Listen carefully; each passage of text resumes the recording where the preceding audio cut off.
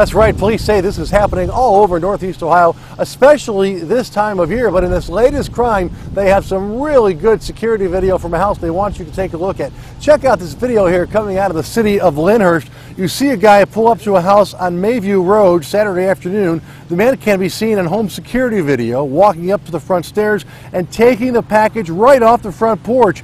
He gets into a white four-door Fusion and backs out of the driveway. Police say to have your packages delivered to or picked up by a neighbor or relative you know will be home, or when possible, request the package be delivered to a back door. Lyndhurst Police hope this video will lead to an arrest. I'm hoping with the video that somebody in Northeast Ohio will be able to contact the Lyndhurst Police Department Detective Bureau and let us know the identity of this male before he can take advantage of any other victims. Now, this crime can be considered a felony depending on the price of the item that was stolen. Live in Lyndhurst, Paul Kiska for The Now.